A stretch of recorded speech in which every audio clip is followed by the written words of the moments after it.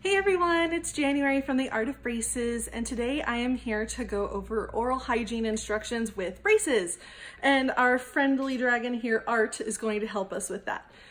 So this is a great thing to review every once in a while because I know a lot of times we get kind of lax with our hygiene with our braces. As we have them for a while, we get kind of lazy about it. And it just gets kind of tiring, you know? You've had braces for a while and brushing does take longer with your braces. So it's something nice to review every once in a while.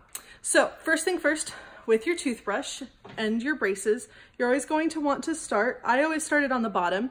So you're gonna brush along the bottom side of the braces. And you wanna do this all the way across. And then we're going to flip the toothbrush over and we're gonna brush the top sides of our braces all the way around. And then we're going to flip the brush one more time and we're actually going to brush along the gum line. So you wanna give those gums a nice good massage so that it keeps the gums nice and healthy, okay? And then don't forget about the chewing surfaces of these back teeth as well as the tongue side of our teeth. Pro tip, when you're brushing these front teeth, if you use the heel of your toothbrush, it's a lot easier than trying to do it sideways like this. And then we're gonna do the same thing for the bottom. His tongue's kind of in the way. Let's try that. Okay, so now we're going to brush the top sides of the braces all the way around. Obviously, it's going to take longer than that. You're gonna have stuff on your teeth. His teeth are nice and clean. And then we're gonna do the bottom sides of the braces. And sometimes, just like what happened with me just now, sometimes the toothbrush bristles will get stuck under those little hooks on your braces. It can happen, just kind of pull it out. Every once in a while, one will actually get stuck in your braces, and then you may have to use like some tweezers to get one of the little bristles out. It happened to me all the time. So yeah, just use some tweezers to get it out. Okay, so we brushed the bottom side. Now we're gonna flip it again and we're gonna brush along the gum line. It's really important that you don't forget to brush along the gum line. They will get swollen and red and infected and inflamed if you don't. And then of course, chewing surfaces and then tongue side all the way around. Brushing with your braces, minimum of 2 minutes, really should realistically more take like 3 minutes. So if you have a toothbrush with a timer, when I had my braces on as an adult, I did use a Sonicare toothbrush, and I actually did 2 minutes for the top and then turned it back on and did another 2 minutes on the bottom because I felt like that was just the easiest way for me to do it. If you have the Sonicare or like our Gobi, I'm not sure, I think Oral-B does it too. It'll like kind of stop or pause or buzz every 30 seconds. So when you don't have braces, so say you have Invisalign or aligners, you can use that buzzing. So that's actually one quadrant. So the way I do it personally is I use one 30-second round to do the front of my teeth and then the chewing surface like on one side.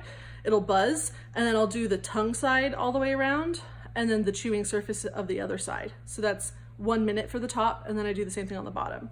So front and then chewing surface of one side, tongue side, and then chewing surface of the other side.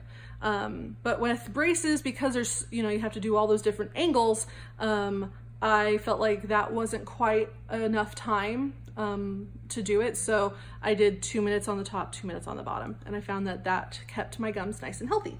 So that's brushing. Your other thing to do is big thing is going to be your flossing. So I actually already have this prepped. So this is the blue little floss threader that you're going to be using. And then I have the floss tied onto that, double knotted. I found this to be the easiest way to floss while I had my braces on. That way you don't have to re-thread it through the little loop after every single tooth if you just tie it on there. So you're going to slide this under the wire. Hopefully you can see this. Grab it with your other hand. And of course you don't have to hold your own head up like I'm trying to hold his head. So then you're gonna grab the floss with both hands. So I have it in this hand and this hand. His teeth are not separate. Oh yes, they are. Okay, so then you floss. You wanna make sure that you make it into a C and wrap it around the one tooth on the one side, and you go under the gum line, and then you go around the gums, so around the sulcus, which is the pointy part of your gums, to the other side, and then make it a C, and then go up and down along the other tooth. So the whole goal of flossing is to clean the sides of the teeth up underneath that gum line.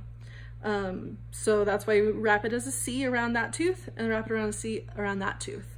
And then once you're done, pop it out from under your gum line and between the teeth, because in his case, and when you're done with your braces, your teeth will touch, and then just pull out, okay? So you're gonna wanna do that all the way across. Yes, it's going to take time. I do suggest doing your flossing at nighttime because in the morning, before work or before school, you're never gonna find enough time. The other big thing that you're going to use when you have your braces is your Christmas tree toothbrush or proxy brush. I like to bend it like that to use it. And you always want to go towards your tongue. You don't want to go up towards the gums like that. That middle part is made out of metal and it's kind of pokey on the end. So if you go up towards the gums, it doesn't feel so great. So yeah, just go down towards the tongue, and you can use that to get any food that's trapped underneath the wire between the brackets. And it gets it out for you. I actually did this kind of out of order. So if you're going to be doing this, I do this first, the Christmas tree toothbrush, then floss, and then regular brushing, okay? So proxy brush, floss, brush your teeth. And then of course, if you like, you can use a mouth rinse. One that would be great, not necessarily this flavor, because I'm an adult and I think bubblegum, well, I've always hated bubblegum, but anywho, if you're a kid, bubblegum is great. So one that contains fluoride is a great option. So this is the Act Kids anti-cavity. So this one it's a fluoride rinse. There's also an adult version. Any of them with fluoride is a great option. Make sure that you're also using a fluoride toothpaste. So I know a lot of people are trying to go all natural with their toothpastes, and they're using like the Toms or some of the other brands that are, you know, all natural, but they don't contain the fluoride. While you have your braces, it's really important that you use a fluoride toothpaste so that we are refluoridating and remineralizing the teeth to help prevent cavities, because there's so many more nooks and crannies for all those all the germs to hang out. The bacteria, that's actually what causes the cavities. It's actually an infection. So if you're leaving the plaque on your teeth, then there's more little nooks and crannies for those little bacteria to get in and start eating. The way a cavity forms is the bacterium eat the food that you've left behind, and then their excretion is acid, and that is what causes the cavities. It causes the tooth structure to weaken. So we want to re-strengthen those tooth structures by using a fluoride toothpaste, and a fluoride rinse is also great as well. Obviously, just make sure you spit it out. You don't want to swallow your fluoride, you just want it to cover the surface of your teeth. So that's basic hygiene. Oh, I have a thing to show you.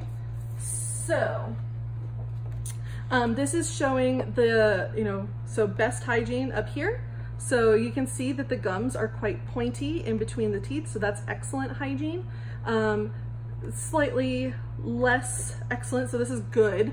I mean, the gums are still pointy for the most part. There's a bit of rounding of the gums here, and then we're gonna go down to here. So this is average. There's a little bit of rounding, a little bit of swelling of the gums, but not too terrible. This one here is not so good. We've got a lot of inflammation there.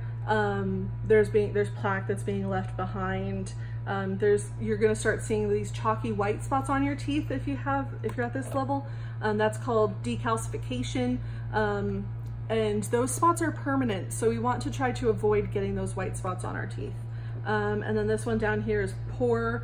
You'll see a lot of plaque, a lot of swelling. Your gums will be bleeding when you brush and floss, and you'll see just a lot of plaque left behind on the teeth. The teeth will appear very dull.